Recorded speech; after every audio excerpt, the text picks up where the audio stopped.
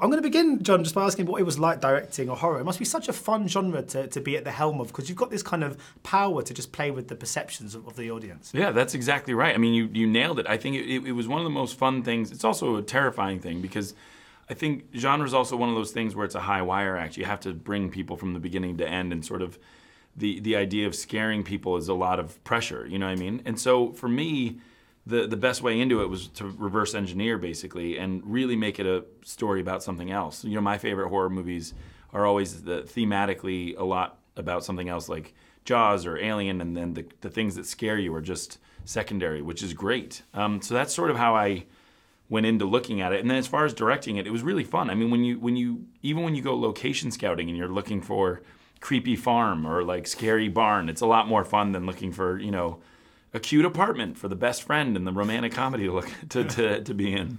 Yeah, I'd like to be sent on the job where they just say, just find a creepy farm. Yeah. I actually found it on Zillow, one of the real estate sites. Oh, nice. Yeah. And because I was reading that the original screenplay only contained one line of dialogue. Is that true? I don't know if that's true. I mean, I think it had a couple.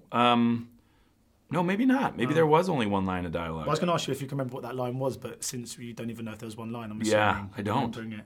No, that's fine. But Moving on. Yeah, but I love how you take away one of horror's most vital devices. I mean, sound for me I think that is the most prominent aspect of horror. It's the thing that really petrifies me. So to kind of remove it makes it even more prominent, doesn't it? I mean, that was such a great way to play around with that particular device. Yeah, I mean, I think sound in general, we knew would have to be a main character in this movie, if not the main character. And so the idea of it being a silent film, obviously it's not a silent film. It's a very, there's a lot of sound in it. But the idea that the fact that the family can't talk makes it feel like a silent film.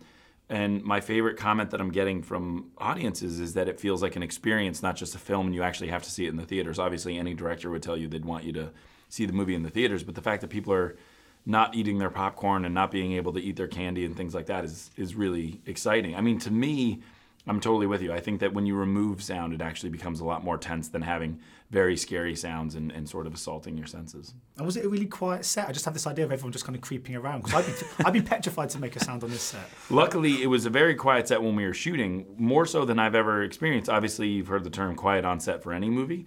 But hilariously, I think our crew thought that this was a silent movie, that we just hit pause on the sound. So they made as much noise, more noise than is humanly possible.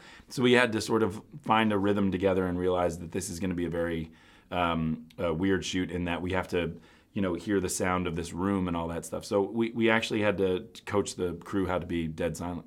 And how vital is the design of the creatures, and how much did you play in that regard? I mean, I remember I loved the movie Signs. Yeah, but then yeah. I saw the aliens at the end, and it looked like sort of Matt Stone and Trey Parker had drawn them, and it just took me out of it a little bit. But in this instance, I mean, they look terrifying. Maybe how involved were you in that side of things? I was very involved. I mean, it was my idea. I had all these notes and all these drawings of the creature, but to say that I am the reason why the creatures look so amazing is not true at all. I had the ideas and sort of the backstory and evolution of why I wanted him to look the way he did. But there's a little group of people called ILM, and they've done things like Star Wars and Jurassic Park.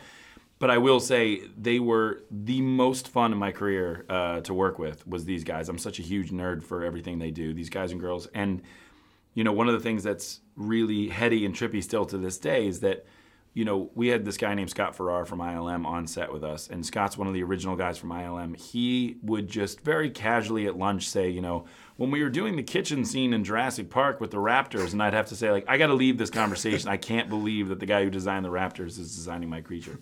And just finally, I'm sure no one's mentioned the fact to you yet in this whole promotional tour that you were directing your wife. I'm sure that's something completely under the radar. Yeah. Wow. So I was going to ask. I mean, obviously, when you work with someone that you're that close to, everyone speaks about having this shorthand, and having that closeness to your co-stars is always going to benefit the performances. Right. But in some ways, if you're shooting a scene where, say, you're looking lovingly into her eyes, is it harder to see the character because you're so close to her in real life? Or was it easy to always see the role and not Emily? Yeah, I mean, the truth of the matter is she's so good that whatever she's doing, you're sort of drawn into regardless. But I think that it was a little bit of both. I mean, I genuinely didn't see her as my wife in real life. I saw her as my wife in the movie, so it was kind of a little bit of a weird overlap. People are having an anxiety attack just listening to this. They're like, what's happening?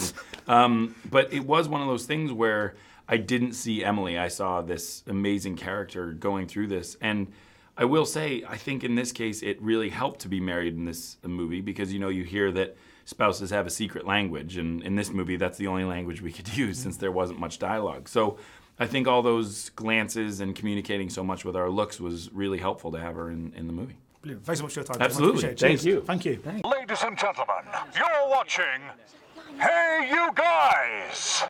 Hey You Guys, huh? Hey, you guys. Is that from the Goonies? It is indeed, yeah. Nice. Hey,